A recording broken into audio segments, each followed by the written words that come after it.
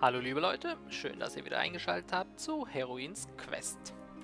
Wir sind hier in einer Taverne, haben jede Menge neue Informationen bekommen, haben ein paar Aufträge angenommen und sogar weiter fortgeführt. Wir sind jetzt im Besitz von einem Brief. Ich vermute, das ist ein Liebesbrief. Literacy's letter to live in Munarvagia. It's a negligible weight. Wir werden aber jetzt erstmal was essen. Kurz mal hier schauen. These are edible roots, nourishing but not very tasty. You carry 2 of these. Together they weigh 4 Merkur. Okay, die wiegen also 2. This meat will feed the edible a treat. You carry 3 of these. Together they weigh 9 of Merkur. Also 3 wiegt einer davon. Dann nimm mal 1 davon. Und?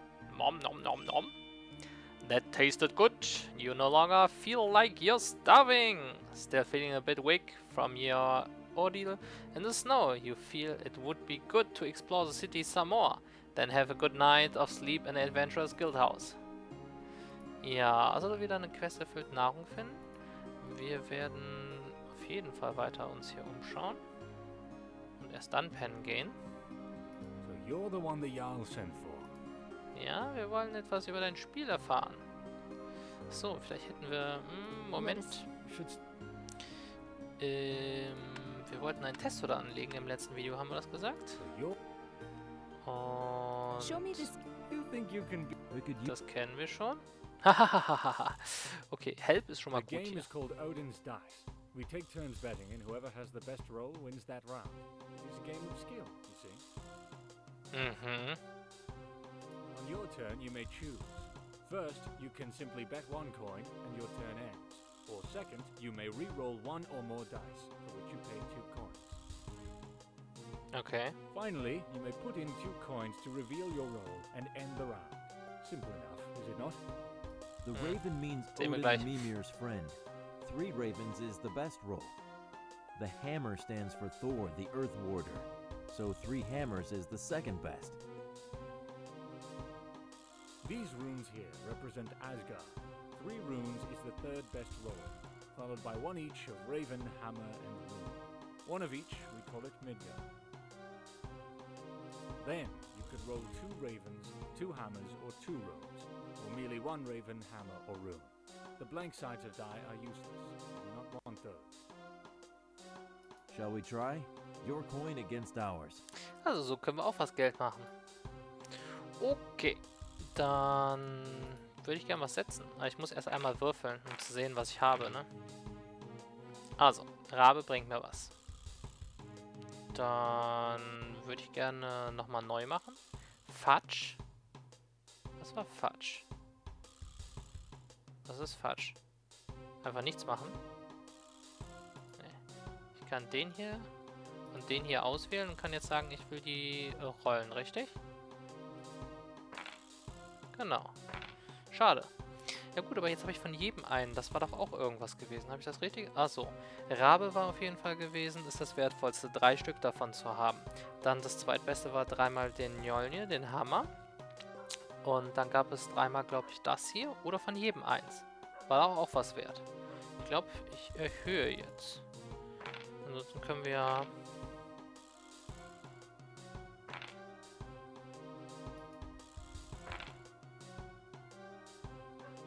Call. Have you ever seen me roll Asgard before? This is fantastic. Mhm. Asgard sind die 3 Teile zusammen. Damit hat er wohl gewonnen. Und wir haben genau dasselbe. Damit habe ich alles verloren? Super. Leave. Also, das könnten wir auch mit Speichern und Laden machen. Es wäre sogar möglich, dass wir das für irgendeine Quest machen müssen. Deswegen werde ich das auf jeden Fall mal testen. Aber jetzt ohne euch. Das mache ich dann nach dem Video vielleicht mal irgendwie, dass ich da hingehe und ihn besiege. Vielleicht hat das irgendeine Bedeutung und es kommt irgendwas zustande. Das müssen wir natürlich rausfinden. Bei so Spielen weiß man nie. So, dann fragen wir uns mal weiter durch. The shining star of Yandere. Just look around you and admire its build and its history. Although it is getting short of food right now, you could surely use one of Thor Giant Slayer's magical goats that can be eaten each evening grow back during the night. Das haben wir doch Is schon that gefragt. like- Das hat er doch schon erzählt. Aber da kommen wir nur zu Hava, deswegen bleibt das weiß. Have you been to Munarvigir? The village of Munavagir is under Jarl Ilfing's protectorate. It lies southeast of here. Surely someone with heroic aspirations could make it through Jarnvidr safely to get there. Give them my regards when you do. Mhm. Did you know Helgi? Speak no ill of the dead. He is buried in our graveyard, close to death. Ist das vielleicht nochmal wichtig? Wo Did you nämlich? know Helgi? Speak no ill of the dead. Close to Buried in deck. our graveyard, close to death. Okay, Grab. Helgi. Neben Deck. Irgendwelche zwei alte Abenteurer, die gestorben sind. Nicht, dass ich hier ausbuddeln muss, à la Monkey Island. Für Voodoo-Magie. Let us speak of the woodlands. If you wish to hear about Jarnvidr, Das Gebell ist mein Hund im Garten. Nicht, dass wir von as captain of Border the Collie. guard, I hear all the Nicht im soldiers' Spiel. tales. Are the trolls dangerous? Frankly, yes, to all but the most experienced warriors. Their most powerful blow is easy to dodge, because you can see it coming from a mile away. But whenever they block something, they tend to be quick to make a counterattack that you should be ready for. Since their wounds have a tendency to close while they're fighting, your best bet is a heavy weapon that makes big gashes, like a battle axe. Mhm. Die konnten wir bestimmt bei dem Schmied kriegen.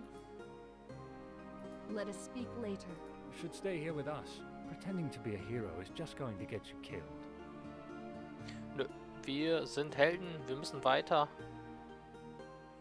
Also müssen wir schlafen und den nächsten Morgen abwarten. Oh, wer ist das denn? Many birds are native to Jarnvidr and apparently still manage to find food despite the harsh winter. The bird is much too fast for you to catch. Ja, und ich habe keinen Speer mehr. Kann ich ihm einfach was zu essen geben? With all the traveling you'll be doing, you need this food more than this bird does. Was? Ich liebe Tiere. Naja, gut. Endurance geht hoch. Das ist sehr schön.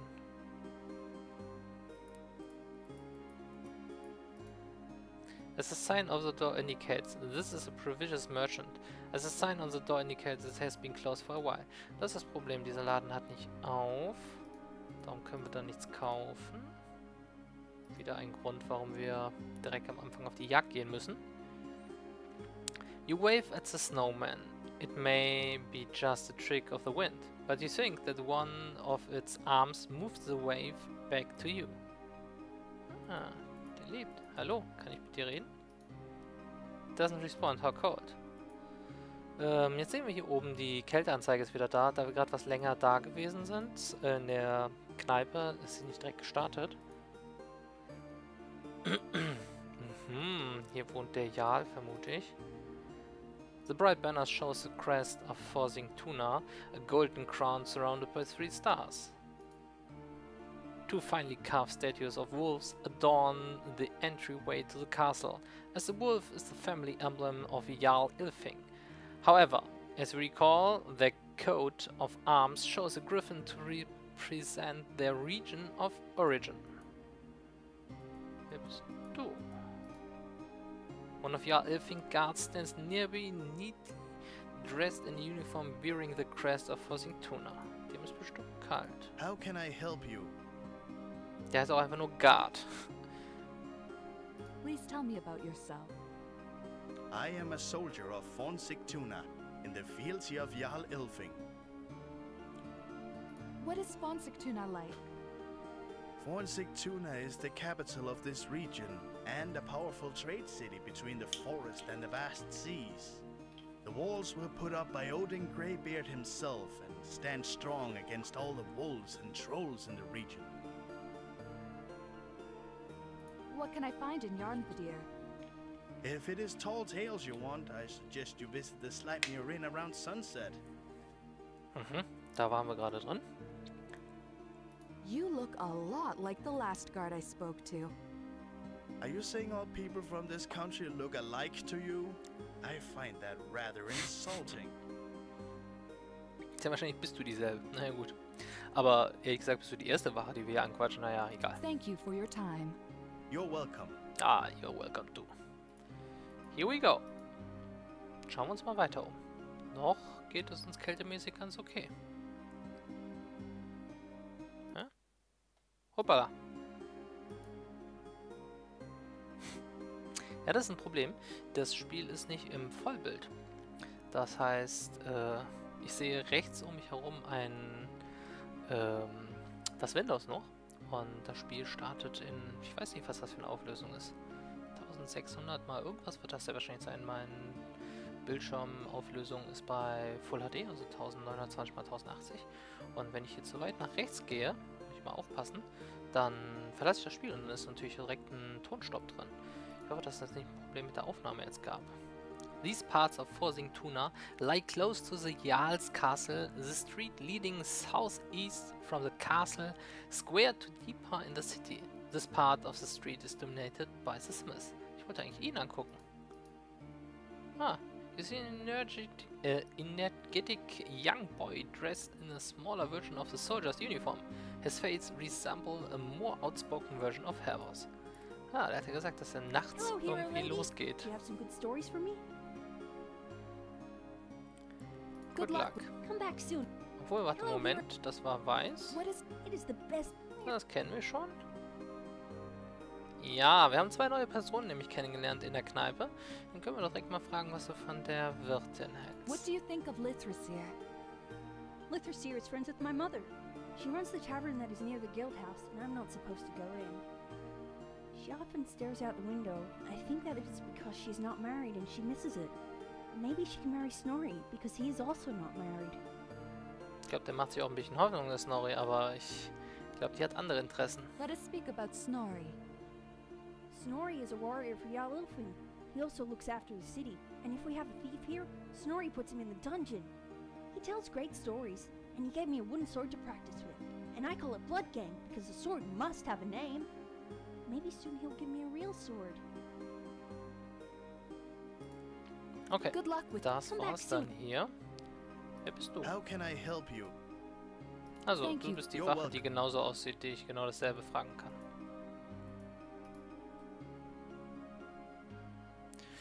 Sorry, ich war leise am Lesen. There appears to be a door here. It looks vaguely door-like, but you're pretty sure it's door after all. Wir können da sogar rein, wie es aussieht. Da sieht man nur Schmied. Just in case it wasn't obvious from the anvil outside and the frequent clanking noises, the sign shows you that this is a blacksmith's workshop. Gehen wir da rein. Aber das ist wahrscheinlich zu um die Uhrzeit. It appears that the blacksmith is away from his workshop and has locked it up. Ja, der ist nämlich in der Kneipe. Okay, du kannst das nicht bewegen. Wir müssen gleich mal irgendwo wieder rein, sonst erfrieren wir. Ah, schön hier mit dem Schnee. In a creative approach to architecture, you find the blacksmith's house is at the top of his workshop. A wooden staircase leads to the front door, overlooking the streets of the city. Eigentlich wollte ich mir den Nachthimmel angucken, aber okay. A pair of boots stands outside the house, as if left out to dry. They are lined with fur and appear to be well made, as well as recently used. Shame on you! Those boots aren't yours! Do you really want to go steal other people's footwear? Oh.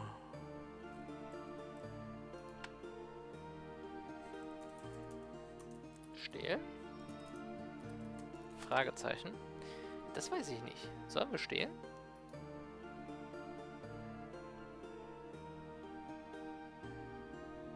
Wir sind ein ehrenvoller Krieger, ne?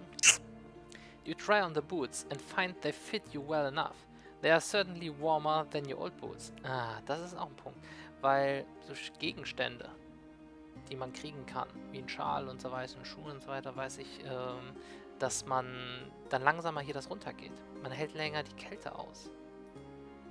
Das ist blöd. Vielleicht kriege ich die anderweitig so. Deswegen lade ich jetzt mal neu. Und lass die erstmal liegen. Und wir merken uns, dass sie da sind. A wooden box stands near the door. It doesn't appear to be very interesting. It's just rectangular, wooden and box-like. Was? The assumption is that the crate is meant to hold supplies or firewood, but the winter has been going on long enough for it to be empty except for the snow. Alles zu. Ich vermute, dass wir da einbrechen können bei den ganzen Türen. Wo steht, das sind Türen? Aber dafür müssen wir Dieb sein. Glaube ich. Wissen tue ich es nicht. Hey, hallo Doggy. The dog looks at you with a friendly gaze, but doesn't otherwise respond. Schade. Wenn ich was zu essen für dich habe? It takes the food from your hand and hungry eats it up. Yay! Dafür gibt es sogar hier Fähigkeiten hoch. Ah, jetzt magst du mich, oder? Gun is happy to let you pet him, but it's too well trained to otherwise respond to you. Was ist, wenn ich dem immer weiter Essen gebe? Begleitet der mich dann? Wird das mein Freund? Aber das hat mich ein Essen gekostet. Eine schöne Wurzel. Habe ich jetzt nur eine von. Haha! Ob das gut war? Ich weiß es nicht. Für einen Punkt da in dieser Fähigkeit hochmachen, sehr wahrscheinlich war das total doof. The door is locked tight. Was ist das denn überhaupt? Sieht fast wie eine Kirche aus. You find yourself in a secluded corner of the frozen tuna, away from the bustle of the Jarl's castle. A carefully swept round leads between two somber houses next to the city walls. You are so exhausted that it hurts to move. You had best get some rest soon. Since you ran out of stamina points, further exertion will cost you hit points instead. Find a safe area and use the rest button to recover your stamina. Oh, ja. Da sollten wir uns jetzt mal beeilen. Lebenspunkte verlieren ist nicht nett. Also die Kälte ist ganz wichtig, dass wir die irgendwie wegkriegen. Also wir hätten die Stiefel schon gut gebrauchen können. Wie viel Energie haben wir denn jetzt dadurch verloren?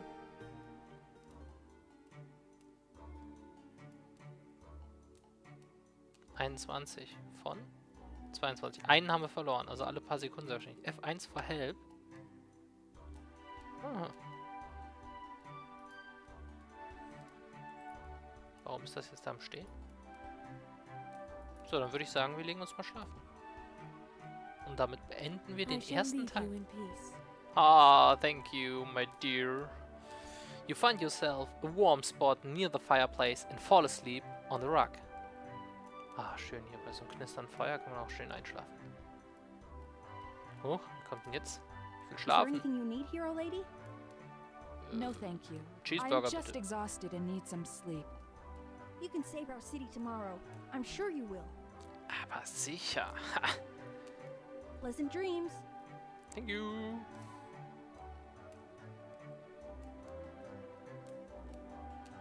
Meanwhile. Oh. Tom de Dom, Zack McCrack. I can see you, Troll. What are you doing here? What? He has seen through our cunning hiding place. Now we must kill him. Aww. Is that so? My mighty sword can fell a tree in a single stroke.